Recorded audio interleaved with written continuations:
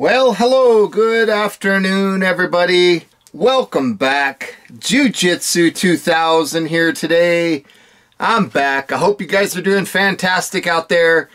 I've got an interesting video for you today. As you can see, I am currently in my parents' fifth wheel.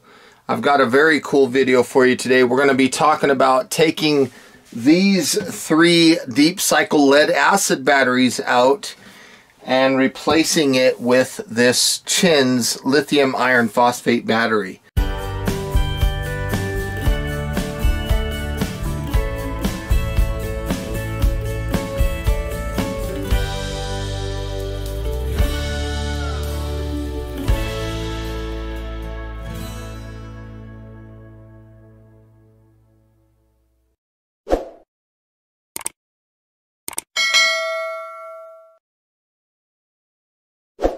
In this video, I'm going to take you through the process. It's very simple, but there are some very important steps that you got to do in the right order to make this possible. So to get started, the first thing that we got to do is we got to disconnect the solar panels from the charge controller. Now this is going to happen up top up here. So for me to do that, I'm going to take a screwdriver here, a flathead, or it's actually a Phillips, and I'm going to disconnect the negative terminal from the solar panels as well as the positive terminal so that there are no solar panel voltages coming in. Make sure that these wires are separated, that they don't have any potential to be shorted out amongst each other. So to do that, all I needed was a Phillips screwdriver. We're going to look right down here in the battery area. We want to make sure that all the power is turned off, and from here we're going to just start disconnecting these batteries. So it's very simple. First thing I'm going to do here is I'm going to drop this positive. I'm going to disconnect that. This big thick wire is the one that goes to the power inverter.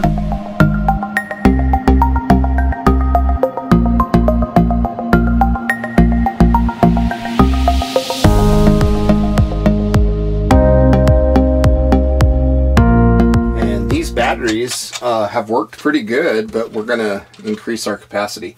Right here, this is the temperature sensor from the charge controller, and it's just put on the side of the battery with double-sided tape. We're going to just take that off and we'll stick it right there temporarily. That's going to go back on the new battery. So we'll just stick this. We'll start pulling these batteries out one at a time.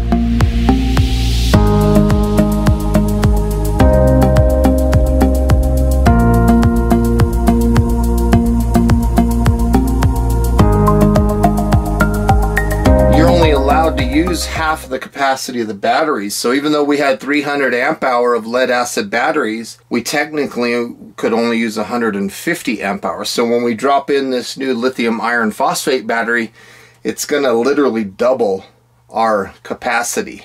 Okay, we're going to take the new battery. We'll just set it right down in there. And then I'm going to keep these. I'll probably end up screwing this thing down something like that. I'll use a drill for that, but we're going to go ahead and connect everything now. We're going to start with the battery temperature sensor. We'll just put that right there. That'll give us the temperature of the battery. So from here, we have negative coming from the power inverter, and we also need our negative coming from the solar. So that would be this guy right here. So we're going to pop in those 2 negatives. We also have the negative from the NOCO, which is, where is that? Right here. So we have 3 negative wires here. Negative from the NOCO, negative from the solar, and negative from the power inverter. That's all going to go right there. The reason that I disconnected the solar panels before changing out this battery is because I didn't want any battery voltage to be coming in contact with the solar panels. If you have a charge controller that is being powered by solar panels and not batteries, that could cause problems or damage to the charge controller, and we don't want to do that. That's why I disconnected. So now we've got the negatives installed. Let's go ahead and do the positives. I am going to add something here on the positive side. I'm going to add a 200 amp breaker. So the breaker is going to be added, but I'm also going to I'm going to fuse this, so it's kind of a double shot here. This will make sense here in a second. I'm going to take this fuse off, and then I'm going to put it right back on. So we'll have two different protections. We'll have the circuit breaker, and we'll also have a fuse. You technically don't need both. I'm just kind of overkilling it a little bit. And the main purpose of the circuit breaker is so that I have a way to turn on and off the power from the battery to the power inverter. So now in the event that this fuse gets popped, not the circuit breaker, but if the fuse ever pops, we can run a jumper past the fuse, because really the only protection we need is the circuit breaker. So it'll look something like that. So we're going to gather all the positives. We're going to get the positive from the power inverter. We're going to get the positive from the solar. And we're also going to get the positive from the NOCO. Now all three of these positives are going to go right here. So we got three positives. When I make this connection and I actually touch this to the positive terminal, there is going to be a spark, and that spark is because there's capacitors in the power inverter that need to be charged. So be prepared to see a spark when you make this connection. When this touches this, that's when you're going to see that spark. Don't get scared or something like that if you see that. That's totally normal. Let's go ahead and make that connection very quickly. It's going to spark. There it goes. Now we'll drop this in. And that's pretty much all there is to it for the actual battery side of things.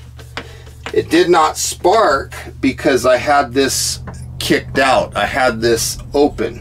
So when I close it, that'll now send voltage up to the charge controller. So everything is set now. We have this battery installed for the most part. So now that we have everything connected, we're going to go ahead and connect the solar panel. So we're going to open these up real good. We'll start with the negative. We'll stick that wire in, tighten it back up. This is going to allow voltage from the solar panels to go through the charge controller back down to the battery. Make sure that these connections are good and solid. So we are set there. So we're almost finished. Now this next section is probably the most important section of the video. This is the part where we reprogram the charge controller, not only to recognize the battery type, but we're going to also change the parameters. So what we need to do to enter the setup menu is we need to push and hold the right button down. You'll see this flashing.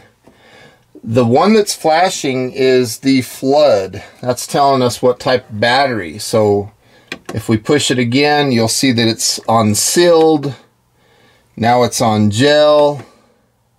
Now it's on lithium. That's where we're going to end up.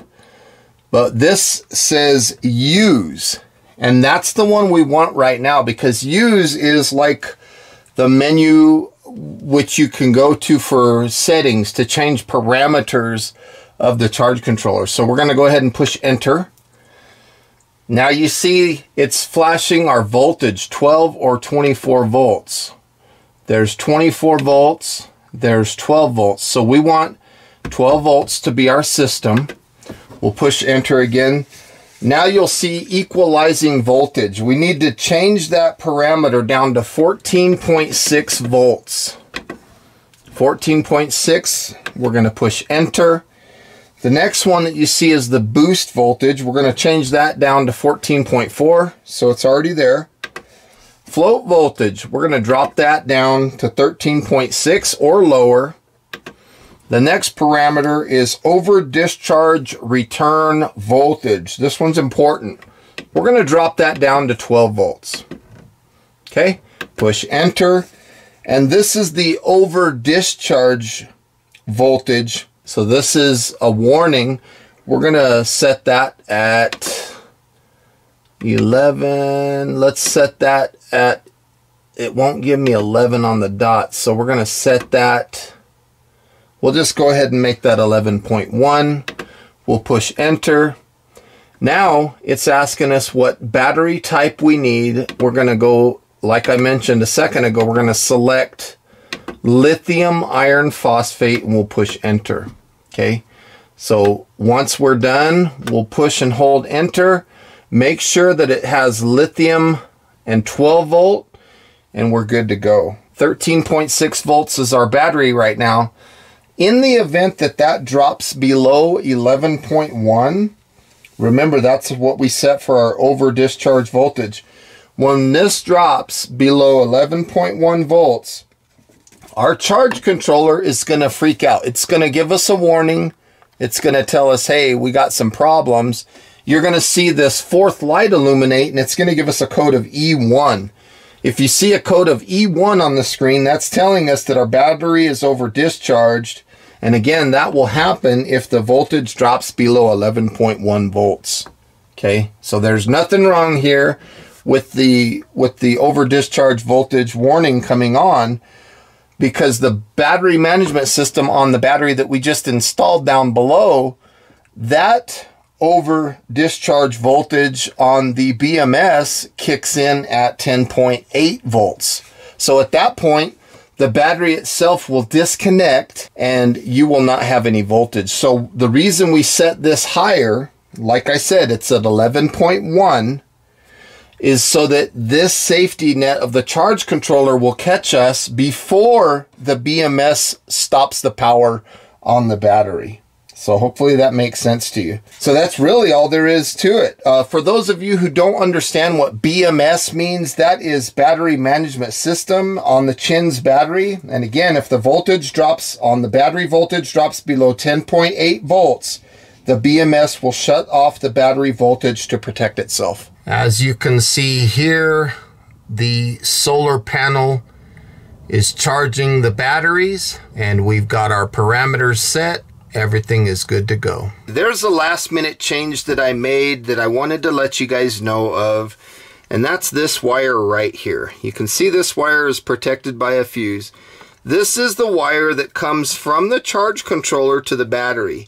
I had this wire here, but I decided to change it and put it here. The reason I changed it is because, remember I mentioned earlier that if your charge controller is not connected to a battery and you have solar power coming into the charge controller, you could actually damage your charge controller. So in the event that this trips, if this wire was still here, it would break that connection to the battery. So the result of that would be the charge controller would have potentially solar power coming in with no battery voltage. So since it's protected by a fuse right here, I went ahead and put it direct. So this negative here comes from the charge controller, and this is the positive from the charge controller. So it's protected. So basically, that's these two wires right here on the charge controller. Well, folks, I want to say thank you for joining me today on this video of swapping out these 300 amp lead acid deep cycle batteries to a 300 amp lithium iron phosphate battery. The process was very simple. Recharging or reprogramming the charge controller was very easy. Hopefully you understood that. I hope this video helped you out. Please feel free to leave comments down below, like this video, share this video, and until next time, folks, thanks for stopping by. I hope you guys have a beautiful day. We'll see you next time. Bye for now.